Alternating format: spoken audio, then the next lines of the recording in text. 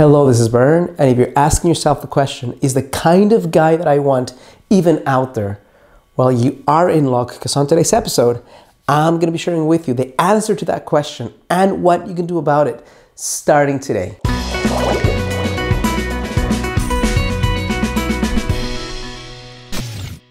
Hello, this is Bern. Welcome to your greatlifetobe.com.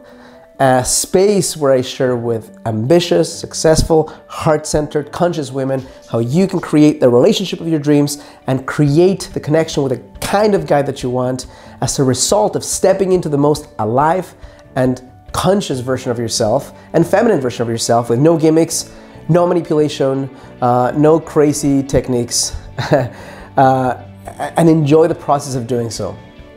Now, if you've been dating for a while, this title of this video does not come as a surprise for you. You might be asking yourself, WTF, where on earth are the guys that I'm looking for?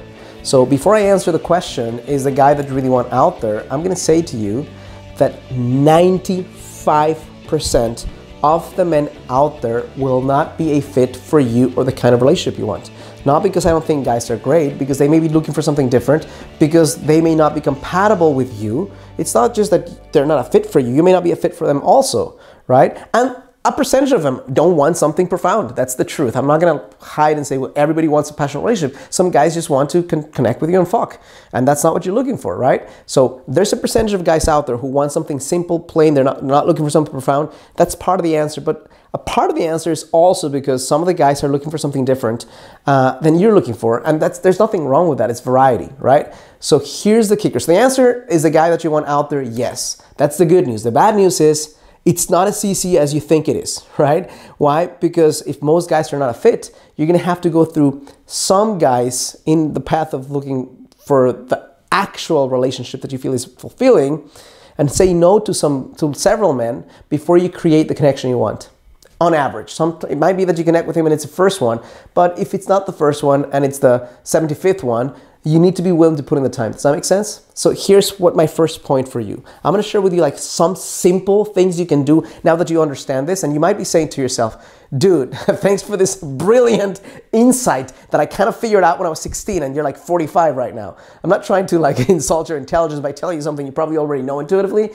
I wanna give you some tips to do something about it. The first one is, stop complaining about the shit. Like, if you are recognizing that this thing that I'm sharing with you is the truth and that most men out there are not a fit for you, don't complain next 3 guys you connect with who are not a fit. Just understand that it's part of the game that you're in right now. If you say it's gonna take 95 guys to connect with a good one and you connect with 45 guys that are not the right fit, then instead of saying, I'm disappointed at life, you say, I'm 45 closer to getting to what I want. Does that make sense? If you take the mindset that the guys that you're connecting with that are not a fit for you are not a sign that life is broken, or just a sign that you want something very specific, unique, and that no other, I guess, society other than ours right now has been looking for. I think people in the past were looking for some different qualities in relationships, and people didn't live to be as long as we do right now. So if you found your one and you died at 45, you didn't have an extra 50 years to figure out that maybe they're not the right one,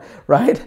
But right now you do. And because of that, the stakes are higher and it's more challenging to find someone that really fits the bill. So just understand that you have to go through more guys. It's not a big deal as long as you have the mindset in check in the first place. Second is that you need to have clarity in terms of what you want.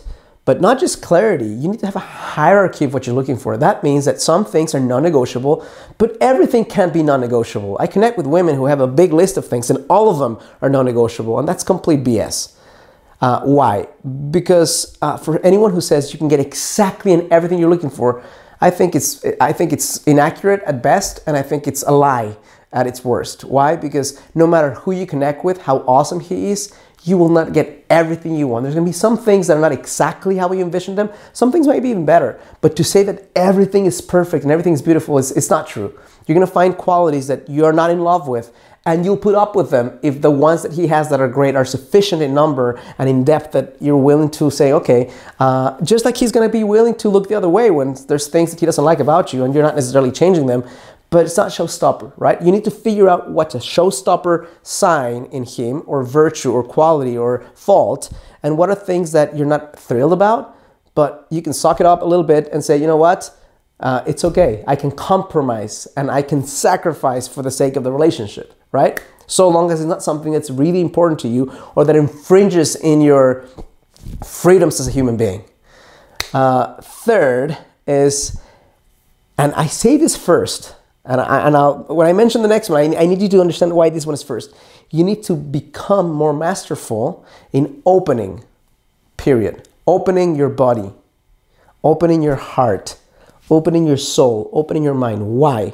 Because your ability to open will be directly linked to your force of attraction.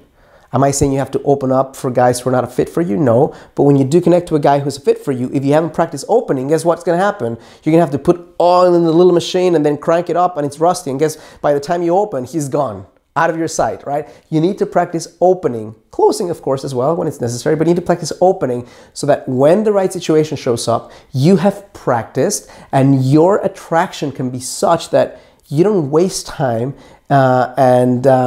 it's a clear sign for him to approach you. It's a clear sign for him to feel something that compels him to do more, ask for your number, do soul searching, pursue you in some way, get uncomfortable, fear facing rejection.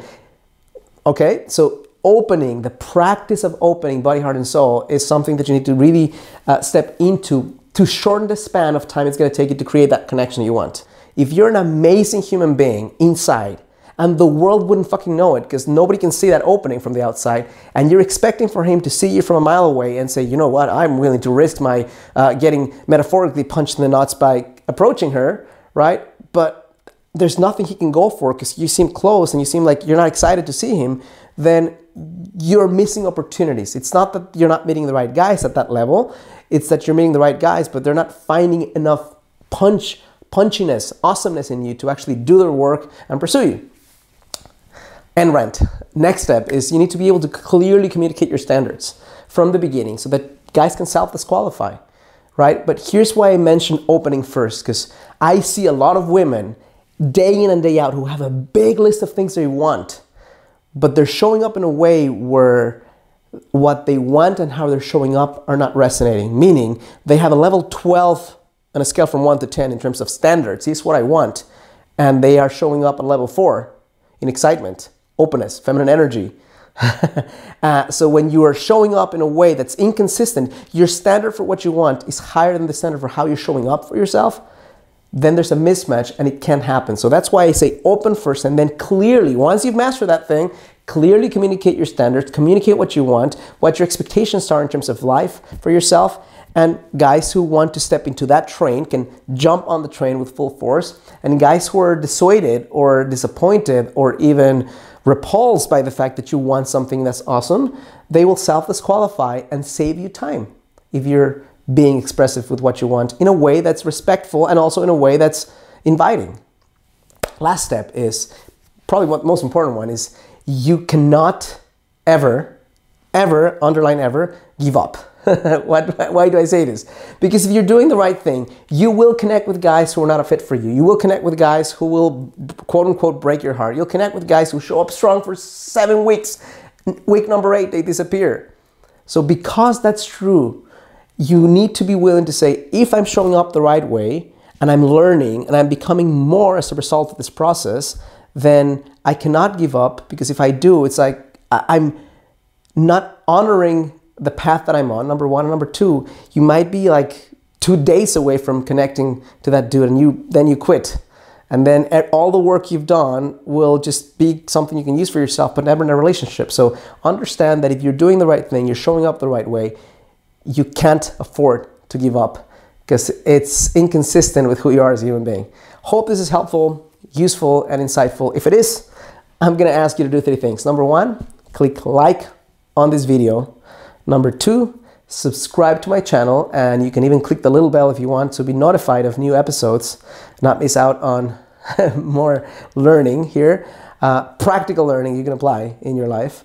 And the third and most important step, if you feel this is helpful and you want more, there's a couple of options for you. Option number 1, on the first line of the description of this video, you'll find a link to a free masterclass that I created to show you how you can step into the connection you want and the kind of relationship you want in less time. It's just taking the concepts I explained right now and going much deeper.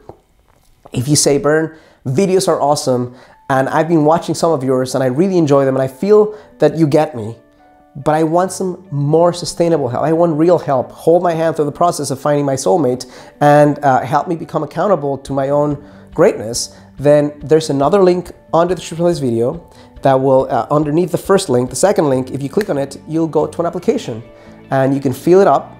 If I feel I can help you, my assistant will reach out, schedule a time for us to connect, and we'll talk. And if I feel, again, I can help you, I'll offer you a spot in my program. If you decide to join, then I'll be able to help you, handhold you through the process of getting what you want. Thank you so much for allowing me into your heart, into your home. And as always, I challenge you to live a full and conscious life.